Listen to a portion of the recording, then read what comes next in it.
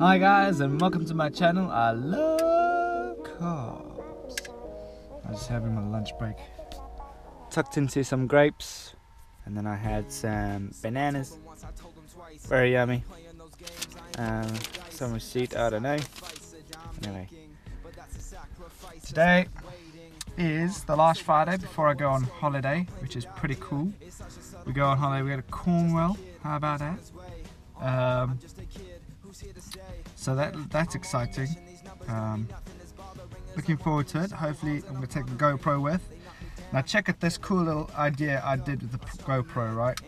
So what I did was, I was a little bit of redneck engineering is what I did. I got a little like a vice clamp. Yep. I'm not too strong on my left hand. I'm pretty strong on my right hand, but not. Let me swap. I'm gonna show you. Right. So yeah, nice little doobie thing. And what I did is I mounted a GoPro mount onto the end of that, and it's pretty cool. You can just stick it anywhere. So I'm gonna try and stick it there, and then you can maneuver your GoPro however you want. This little doobie has a side swingy thingy, and it's pretty cool. Bring it forward if you want. Yeah, make it really cool. Make it really awesome. I think it's a good idea. It's just cool. You can just like clip to things. You know, you don't have to spend ages mounting something, and then oh, look at that. Just easy mount, easy shoot, and off you go.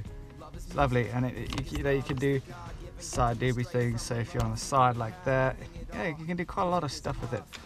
It's not as bendy as having like a you know, like one of those. Yeah, just pop it on there. So as bendy as having one of those like monkey grip thingies that can swivel around and all that kind of stuff, but it does the job. I mean, I can probably get one of those because it just clips off, doesn't it?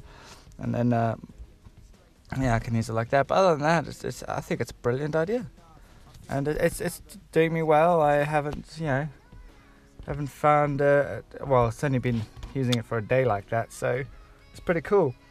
And yeah, so if you manage to get yourself one of these, pop it onto a GoPro mount, and off you go.